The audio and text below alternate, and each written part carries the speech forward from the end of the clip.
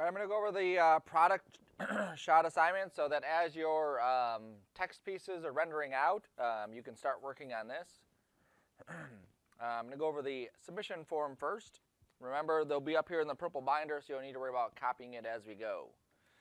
So this project will be due November 7th. If we look at when that is, we'll basically have just a few weeks on this one. It should be a relatively short-ish assignment, so it's not going to take you like a whole month to do. The purpose of this one is that we'll be modeling a realistic product for using it in an ad. So if you've ever looked at product ads, you'll see a lot of these types of things are, this is like a CG or hand-drawn one, same thing there, same thing there. These are all like CG created ones. Okay. We want to keep it relatively simple, so we won't be modeling a car race or something crazy. We will be modeling 3 items, so you want those 3 items to be unified, so I wouldn't model like a gun and crayons. Those are 2 opposite things, I would think. Things that would go together. We use Photoshop, InDesign, or Illustrator to create textures for the labels. So if you look at this one here, you'll see that this is like a aromatherapy, essential oil type thing. So all these labels were created inside of Photoshop or Illustrator. I forget where I created them, but either one. Same thing back here. You'll see that there are some textures on this that were also created in Photoshop and or Illustrator. And I think this one doesn't have any of that one there. Okay. So at least one of your items has to have that Photoshop texture label. You may have more. Create appropriate lighting setup, animate a camera sweep, and create a still image. So we'll be doing a couple different moves with this one. So one of them will be a still cam, which is just a head-on shot with our camera. And then we'll also be doing a animated camera. Okay, so it'll basically be rotating from one side to the other. They'll be at different resolutions and obviously for different purposes. If this is something for a commercial, we wouldn't render it out at 3,000 pixels. We'd render it out at something appropriate for commercial. But if it's going in a newspaper or a magazine or something, we need to make sure we render it out at a big enough size that it could be used for that kind of thing. Okay. You'll be turning in your label designs and product sketches. So all of your sketches that you're doing now should be different layouts for what you want the labels to look like or the products to look like. Those kinds of things. That's what should be in your sketchbook. And then your turn-in will be the scenes, the textures, and your final movie, as well as your artwork that will be turned in also. And then your movie will have a camera sweep across the items. The still will be a magazine-like ad for our product, so we should end up with something, could be like this, could be like that, could be like that, okay? Just something that's more designed than just a render. It'll have text on it. It'll look fancy, right? You'll see the resolution sizes are obviously different. So for the animation, we'll be doing 960 at 540. For the still, we'll be doing 2400 by 3000, okay? Which is basically an 8 by 10 at 300 dots per inch. Those up there are all 8 by 10, okay?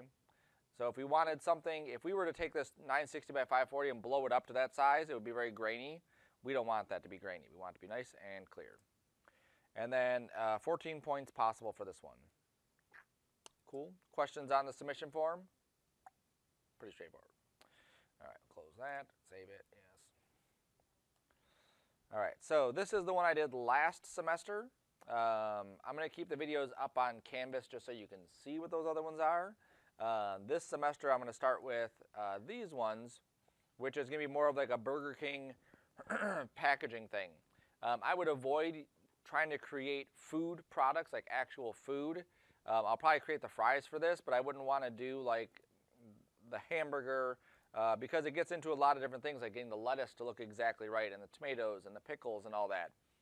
Not that you couldn't do it, it's just a lot more work. And at this level and the amount of time we don't have that much time to spend on each one of those. So I'm going to focus on being able to just do this kind of thing. So I'll probably find like a package or a picture of a Whopper that I could use for the packaging. Everything else I'm going to create by hand, okay?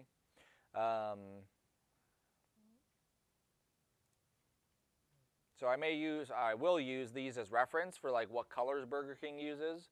I will use the fonts as what they use, but all of the labeling I do for the items, for the bag, for the cup, for the fries, for this, I'm all going to create all of those from scratch, okay? All right, so to get started on this, we start off the same way that we did our other stuff, which is going to our P drive 2510, copying the template folder, renaming it product folder, and then any references that we get, throw them in the reference folder, okay? Here I have a Pepsi cup that I found online. I'm going to use this as a reference for what I use to draw my stuff with. Anything else you could drop in there. Typically, the more comfortable you get with modeling things, the less references you need to actually import. A lot of it you can use as just eyeballing what it should look like. So let's say I'm going to model a cup here. I'm always using this ground plane as my actual ground. So as I build the cup, I'm going to use the ground as like where the bottom of the cup should be. I'm going to first go to Edit Preferences. I'm going to go to my files and make sure that I've linked that product folder to one of my files. That way any images I bring in will automatically connect to that same folder. That way if I switch computers, I don't have to worry about relinking every file. I can just change the preferences to where my product folder is, and it'll automatically find all of those, okay? If you've worked at home, you've probably noticed that it doesn't take the files with you. All right, so I'm going to go to my front view here, and I'm just middle clicking to get out and in the views, remember. I'm going to hit Control D, and that will bring up, not Control D, I'm going to go to Options, there it is, and Configure, not Control D. And this allows me to bring in an image. So I'm going to go to my back plate. I'm going to hit the dots here. And then I'm going to bring in that picture of a Pepsi cup. Now, as I model stuff, typically I don't bring in images because if I model it and it doesn't look right, I'm comfortable enough with the software that I can tweak it to get it to look right. At this stage, because you're new to modeling, it helps to have that background image so you can have something to line it up with. So I'm going to bring in a Pepsi cup. And now I have an image to go off of to start modeling this cup. If I need to change where its position is, I can use this offset Y. And like I said, I'm going to keep the bottom of the cup lined up perfectly with that ground plane. And I'm also going to try to line up the center of the cup with that green line. If you ever don't have an image, like let's say that I want to model a Pepsi cup and I don't have a picture of that, but I do have one at home, take a picture of it. It takes 2 seconds versus spending a half hour trying to dig one up. You want to get it as flat as possible. You will notice that there is some perspective here, so the bottom of the cup isn't perfectly flat with this bottom line. Same thing with the top. There is some perspective and some angling that's happening. In an ideal world, we would be as far away from that Pepsi cup as we could. We would zoom in as close as we can get to it to fill our frame, and then we would take the picture. And what that would do is it would flatten it out as much as possible, okay? But we can work with this, that's fine. So we can model this a couple different ways. I'll show you a couple different ways to model it. So I'm going to use my Create Spline and use the pen tool. And I'm going to click here. I'm going to click and drag. I'm going to click and drag. And I'm going to click and drag. Now this is the wrong way I'm doing it first.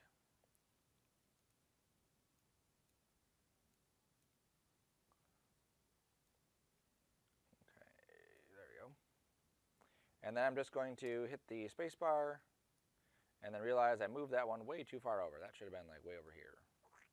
There we go. All right, so now one of the things that I did wrong with how I modeled this, or how I built that curve, is I'm drawing it to the shape of the cup that I'm currently seeing on the screen. I can't do that because the shape of the cup on the screen has the perspective to it. It has that lip up here and it has this angling down here. If this is a 3D cup that I've built and I'm looking at it dead on in the side view, I should see that bottom being perfectly flat, and I should see the top of this being perfectly flat, okay? So when you start to draw this stuff, don't follow the contours of the shape. Follow the shape, understand where you should go and cut it over, but don't follow it exactly. It's there for reference, not for like exactness. So with this, I'm going to start here at the center. I'm going to ignore the fact that this goes up, and I'm just going to come right over here. And then I'm just going to click and drag, and then, oops, get a little bit closer. Click and drag, there we go. And then I'm going to go up to the top. And then I'm going to click and drag here, click and drag there. And I'm estimating how thick I believe that is. And then I'm just going to go right to the center. And I can tap the space bar. So you can see here where my curve is based off of this, where it should be, not where the actual image is. Okay? So now I can hide that. So I'm going to go to Options and Configure, and I will say Show Picture, go away. Now you'll notice I built the top of the cup. I did not build the inside of it. I will get to building the inside of it later. For now, I'm just going to build it like this. I could have followed this down and brought this all the way inside there, but it's sometimes difficult to get this to be perfectly lined up. Not that it even matters, because in this case I'm not even going to see it, but I'm fine doing it just like that. Next step, I'm going to make sure that these curves are exactly lined up. So I'm going to grab this one. You'll see this one is a bit lower. This one is a bit lower than that. So I just need to adjust these. So I'm going to grab all of these points. I'm going to go to my scale tool and just scale it down flat. And if I hold shift, it'll snap. There we go. And I'll do the same thing on the top. Make sure that all of these top ones are perfectly flat. And then I'll grab this one and this one. Make sure these are perfectly flat this way. Oops. And then I'm going to make sure that they're perfectly lined up with that center line. If they're off, the bottom of my cup will have a hole in it. I don't want that. So I can move this over like that. I could also turn on my snapping. So I say work plane snap, oops, grid point snap, and grid line snap. And now as I drag this, you'll see that it snaps right to that center line.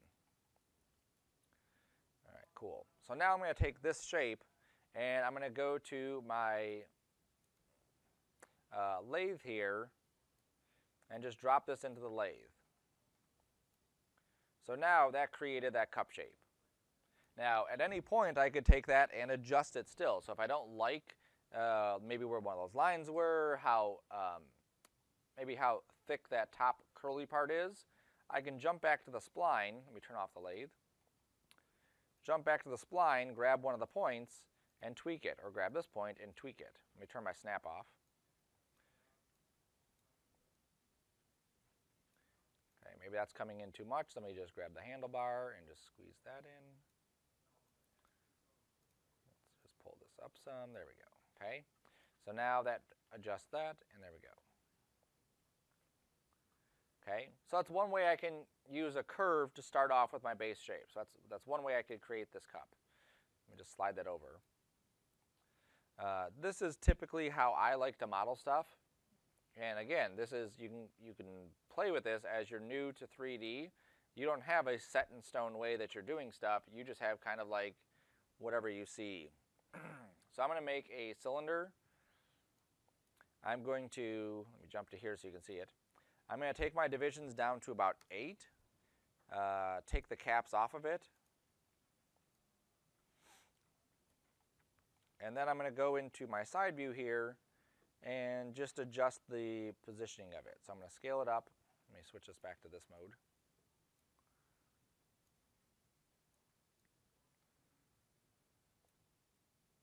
I'm going to hit C. I'm going to grab all the points on the top, and I'm going to scale that up.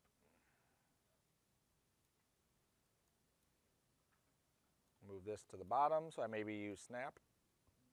Maybe I have to zoom in some and then use snap.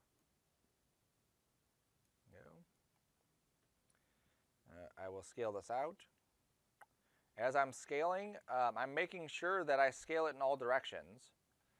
If I were to scale it in just this one direction, it would flatten out the cup like that, and that wouldn't look right. So I have to make sure I scale it in all 3 directions so that it matches the perspective and the sizing. You'll notice that I'm not perfectly centered on the cup. The left side of the cup lines up perfectly along that edge, but the right side doesn't. It doesn't matter. It just has to be close enough. Okay, so now that I have the overall shape of the cup, now I'm going to go into my edge tool. And then I'm going to start shaping it out. So I'm going to grab the edge, I'm going to go to fill hole or close hole. There it is. I'll do the same thing on the bottom. Close that. And then I'm going to start grabbing these pieces and tweaking what they look like. So at either point, I could start doing this kind of stuff to this one or that one or however I do it. So in this case, let's say that I needed to bring this in. So I'm going to extrude this inner. There we go. I'll extrude this inner. Oops, wrong one. Still select on the top. I'm going to extrude it upper, so just regular extrude and push it up. I'm going to insert an edge loop here. I'm going to grab the faces that go around, so I need to go to edge loop. And then extrude this out. And I'll grab this, extrude it down some. And this can actually go pretty far all the way down. So I'm just going to extrude it once and then just use my regular move tools and scale tools. There we go. Okay. Now this is why I like to use this method, because this is pretty loose. This has a lot of divisions. I can still go to the lathe and I can still take these down. So now it basically has the same amount of divisions. But look how many divisions are going around this edge here. It's a lot of divisions. I could then go to the spline and then go to my natural and then lower the amount of divisions. Let me turn my wireframe on so you can see it. Okay, and that's definitely a doable option. I just typically prefer to work like this. I feel like I have complete control over every single edge and vertex and face that I create for this one. Now eventually this will need to be smoothed out. So I would hold Alt, click on that subdivision surface. Let me turn my wireframe off. And then I would get that cup shape. Okay, again, it's up to you of how you want to tackle this. If you start doing this kind of stuff, you may like it and that may work for you. You may want to go with this method and just start with a cylinder or a shape and build it from there. Now once I hit this point where I have these divisions, at some point I need to start adding some bevels. So I'm going to first go here and here. Actually, let me delete this one. I don't like that one there. Dissolve. There we go. I'm going to go to this one and that one. I'm going to add a bevel. That's way too big. Way too big of a bevel. Come on. I don't know why it's like jumping to 1,000. It's like, let me turn my snap off. Maybe that's why. Yep, that was it. Okay, so now I have this nice rounding here with this bevel. Now I'm going to add a tighter bevel in areas where a tighter bevel is required. So anywhere there's a sharp corner, I'm going to add a tight bevel there. And that will make sure that when I smooth it out, that I don't get too much softness. I may need to play with the divisions, so I've added one division there. Whoops. Slow it softer. Yes, yes. And now when I hold Alt and click on this, it'll hold the shape of that cup a lot more. Okay, before it was a little bit softer, and so it was like smoothing this out, and so instead of a crisp edge on the bottom, it was basically just like a U or something. I still need, turn that off, I still need to bevel this inside edge here, so let's go to Edges, click on Cylinder. This one I can't double click because it doesn't have an actual edge in the middle, so I have to manually click each one of these. Oops. And then the same thing on the inside of my cup, I have to manually click each one of those. Now if you model the cup and then you're like, I don't like the way this is turning out, delete it and remake it. It'll take you less time the second time or the third time or the fourth time, and it'll look a lot better. There we go. So now we'll turn that subdivision back on. We'll click off of it, and now we have a nice crisp looking cup. Cool.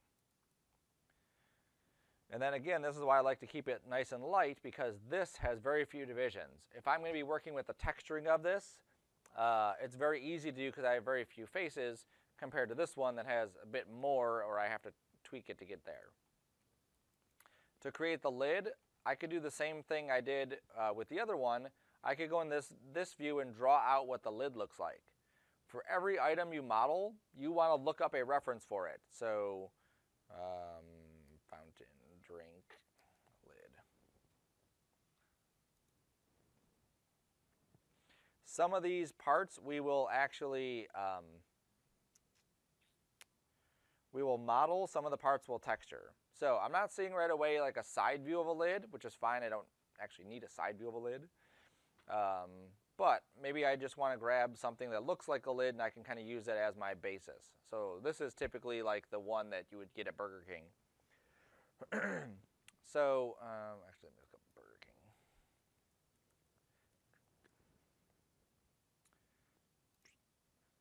That's a good image.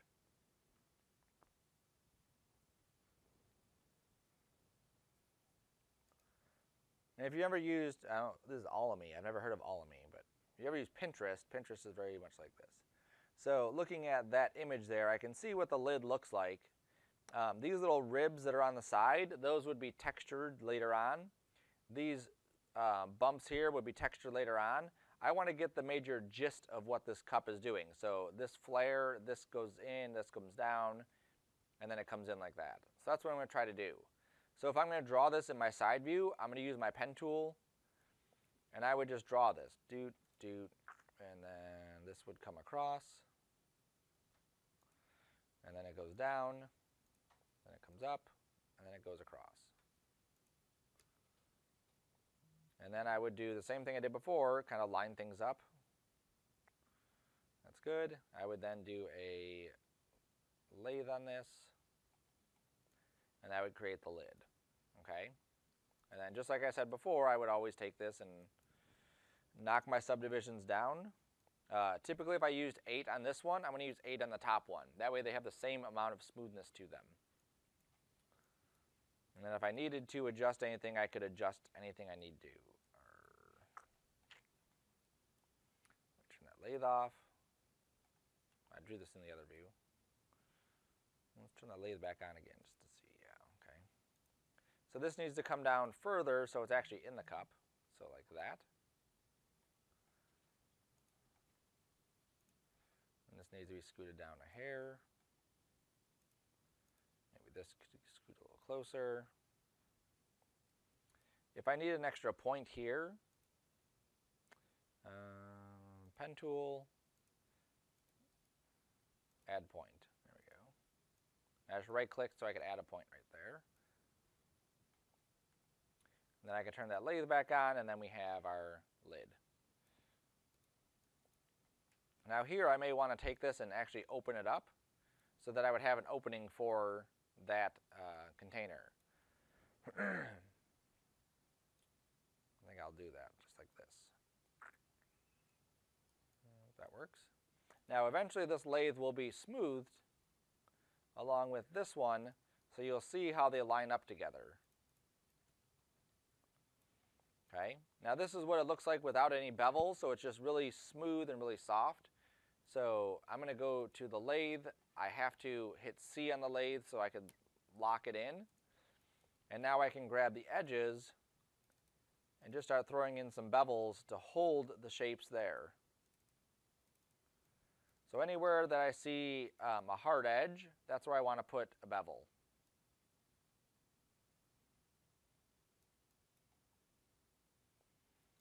And then here, this is where the straw would come in. So I'm going to grab this. Let's just see if this works. I'm going to dissolve it. Yep, that worked. Did I get rid of all of it? No, just there, okay.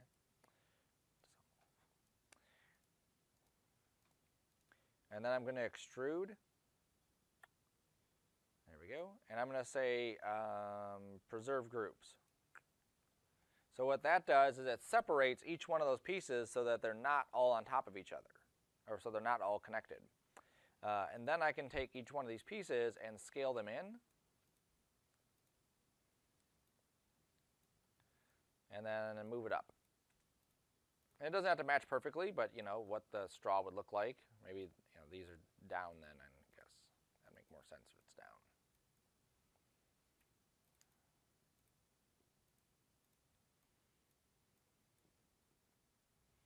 Little bevel there. Now I need to connect this. If we look at this face right here, when I dissolve that edge, this face now became a non-four-sided face. It actually has 1, 2, 3, 4, and 5 edges. It should have 4. That makes the world a happier place. So I'm going to use my knife, and then I'm going to use the line cut. So I'm going to hit KK, click a point here, and then click a point in the center-ish of this. Then tap the space bar, tap the space bar again to get back in it.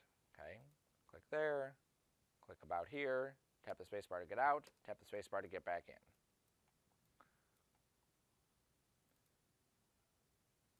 Tap space bar to get out, tap space bar to get back in. So it might take some practicing just to figure out like where divisions should be, but after you kind of play with it a bit, you'll get it. So now let's see what that looks like. We'll turn off this. Cool. That looks much better. You can see how these edges are nice and crisp here, where before it was like soft. It was like too soft going around. Okay. Now let's say I'm going to make a straw. I could start off with a cylinder, but in this case I'm going to start off with a cube. And bring it up. I'm going to scale it. I have the hole there of how big it's going to be, so I'm just going to scale the hole down. Stretch this up. Nicely, Burger King straws are straight, so we don't have to add a bend or anything to it, which is good for us in this instance. Okay, there we go. I'm going to hit C on it so I can delete the top face and the bottom face. And then now if I were just to add a subdivision, it turns around. And then I can add a little bit of rotation to it so it looks a little bit nicer, right? There we go. Cool. All right, so there's my cup. So then what I'm going to do is I'm going to add materials for the cup.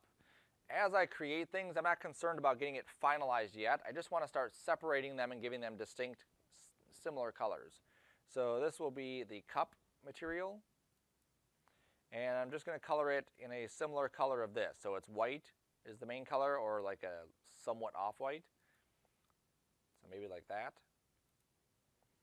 Drop this on the actual cup.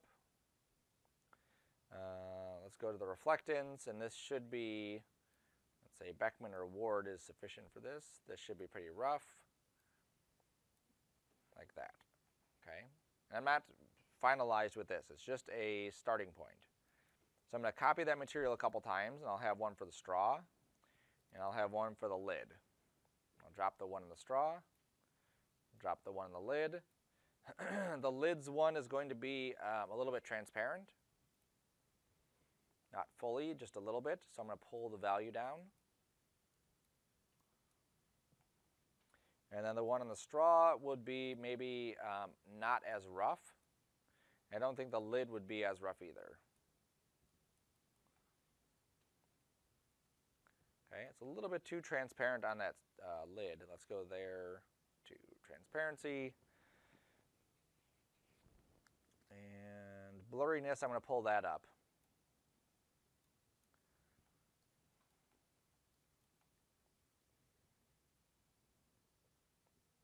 Okay, that looks a bit better. Here it was before. You could see it looks totally transparent. There, it's a bit fuzzier, so it's still transparent, but we're not seeing everything there. Now let's say that I wanted to add, let's say my camera angle is going to be something like this. So I may have Coke in it with ice or whatever. That's my original cylinder. I'm just going to duplicate this whole group. I'm going to go to my lathe.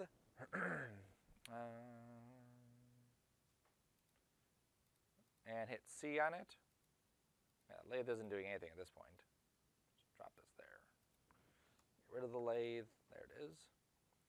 I'm going to go to my edges, or faces, and I'm going to select everything on the outside here. So like this, come on, that. And then I'm going to double click the outside and delete that. So basically what I have there is just the inside of the cup. Then I'm going to switch to my knife tool. Then I'm going to switch to my face tool again. Grab that loop selection and delete. And then I'm going to go to edges and I'm just going to close off the top of this.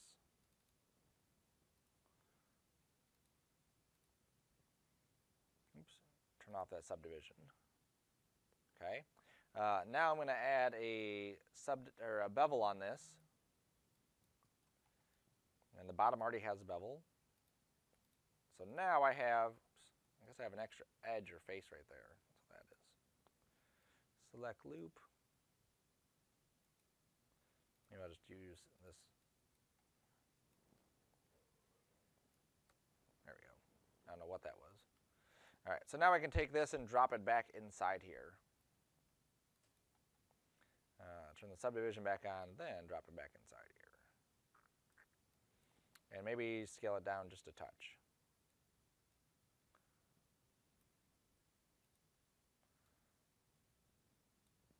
All right, so now I'm going to give this a material. And this will be, let's just say, Coke.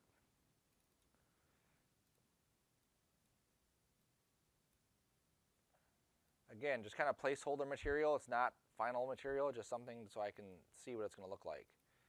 A bit transparent. A bit of refraction on this. A bit of blurriness, maybe like 5 or 10. 10 looks good. A bit of reflection. Oops, roughness is down, reflection is up. Maybe the color for this is also kind of like a Coke orangey browny color.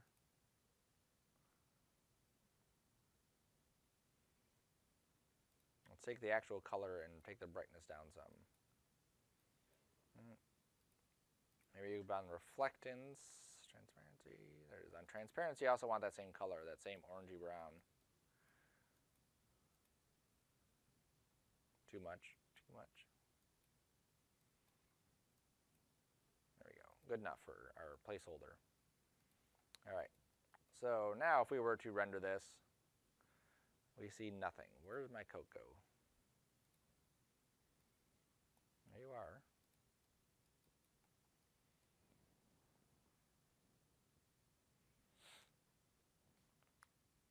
All right, I think the top lid just might be a little bit too blurry. So let's take the blurriness down of transparency to 10% blurry and more transparent. All right, now we're getting something else there. Not perfect, but again, it's just a placeholder as we're working. Okay, so now that I have the cup done, what I would do is just go through and label all my stuff. Coke, straw, lid, cup. This is my old one, I can just delete that. And then I'm going to take all these layers, group them together, and say cup or drink, better. And then I'll go to my layers, make a new layer called drink. Assign all of these to it, make sure that it hides it. Yes, it does, good. And then I would start on my second piece. Now, as I went through and started modeling all of these, you'll see it's very similar to that. Here is my cup pieces, straw, lid, and cup. My angle for this is going to be kind of down, so I don't need the Coke in there. When I modeled the fry box, I looked at the essence of what the shape is. So I looked at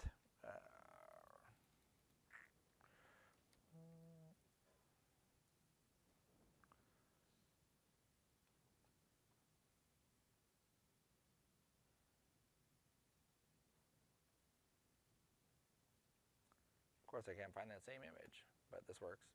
I looked at how it's kind of like rounded right there, and so I started off with a cube, and then I just deleted points and added enough divisions. If you look at what it looks like without the division there, that's how simple that shape was. And then I added some bevels on here and extruded it to give it some thickness. And then I have that. Same thing for this Whopper box. If I turn off the subdivision here, you can see how light the geometry is. And then once I added the bevels and the subdivisions, then it added that. Here's the bag. And again, this is what it looks like without any subdivisions. In order to create the crease in there, I looked at what a real bag has on it, and I created the divisions in here so that it would have that kind of thing. In this one,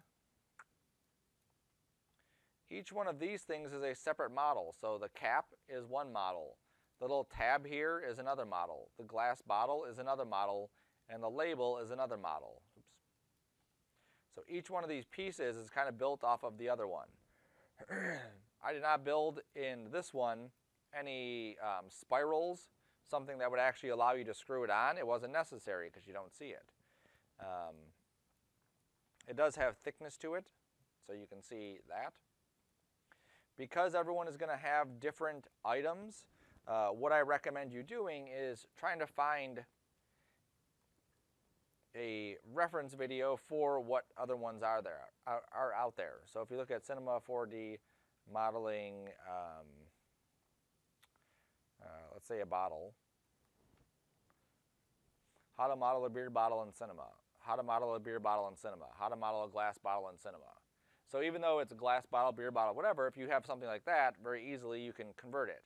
Here's how to model an organic shape in Cinema. Here's how to model a whiskey scene. Okay, here's how to model a cap. Here's how to model the bottom of a 20 ounce. Find out where your skill level is. Something like this is much more complicated than the stuff that I showed. The reason I chose these shapes is because they're pretty simple. A lot of the detail is going to come from the rendering and the texture. It's not a matter of, you know, spending 12 hours trying to model the perfect bottle and get everything to flow from one piece to the next to the next. It's about doing that kind of thing. Even these little things here, these little things here, those are pretty easy to do. These things here, another easy one to do, okay? So use YouTube as a good reference for where you can find more stuff. Campbell Soup model can. You could also look up, if you don't find anything specific, model, I'm just going to put Dragon. That's not what we're modeling, but just Dragon wireframe. And whatever I model, if it's something brand new, I'll typically jump to Google and type in whatever it is I'm trying to model and then wireframe. And this will give me a good idea for how the wireframe is moving throughout that specific thing. Hamburger.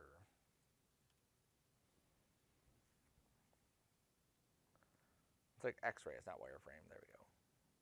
So here's a wireframe of a hamburger. Photorealistic 3D hamburger. Hamburger 3D model. Hamburger 3D model. Yeah, not a whole lot on the hamburger wireframe area, but there's some stuff there.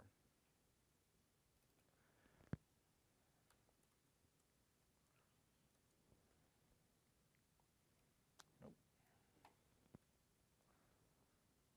There you go. Here's some models. So again, you can kind of see what the wireframe would look like, and that kind of helps you understand where divisions should be and what they should look like as you're building them. Like something like this, you can see exactly where the wireframes are for these kinds of things. Like all these are separate pieces where it's really thick. Same thing here, you can kind of see how the lines are flowing, and it gives you an indicator as to where that's at.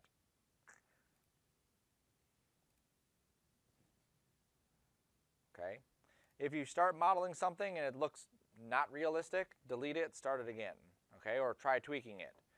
Each one of your models, if you figure how long we have on this, till the 7th, which is right there, if you started working on this, let's say next class, and you spent one class modeling an object here, one modeling here, one modeling there, that gives you a good amount of time to get your stuff going.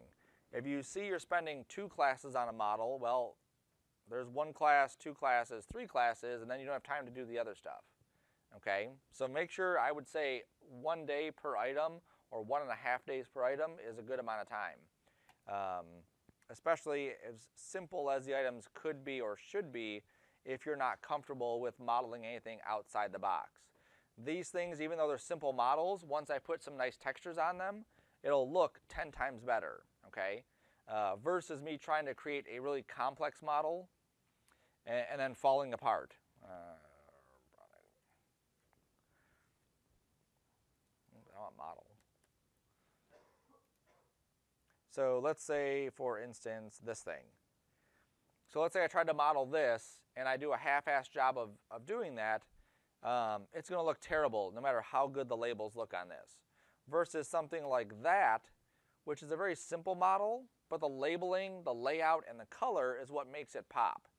Same thing here, same thing there. It also helps if you find something, whatever it is you're choosing, that you could duplicate. So let's say I do this one. I can model one of these and duplicate it and have several of those items. That only counts as one item. But then I can add other stuff into the scene, and it just makes it a bit more impactful than trying to do something like this and spending 3 weeks on it and it turns out horrible. Okay? Same thing here, right? I could spend 3 weeks modeling this, but if it doesn't turn out anywhere near what it should turn out, then what's the point, right? You're better off working with where your skill level is. I will make you aware of this kind of stuff where you see the transparency, you see the beads of water coming down it. That's more difficult to do. That's why I chose these ones, because these are really simple. It's just cardboard and paper. This, I have glass, I have ice, I have Sprite in there, which is funny because the Sprite bottle looks full, but that's already full. So I don't know how they did that. Another bottle of Sprite maybe. Also, we have some caustics here. We have reflections. It's a lot of stuff going on in this specific scene. Okay, this one looks really nice too. It's a really simple model. And then the background, it looks like they just have another couple versions of that same bottle, and then some other items in the scene that just help kind of bring everything together. I wouldn't try modeling all that stuff.